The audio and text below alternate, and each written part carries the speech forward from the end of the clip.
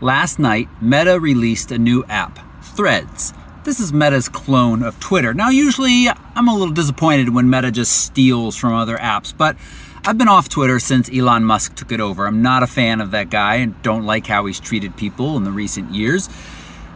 But I have missed Twitter because it is a place to have good conversations about photography, and I think we've been missing that. And it has some nice features like supporting vertical 16:9 and very wide panos. That's all supported on this app.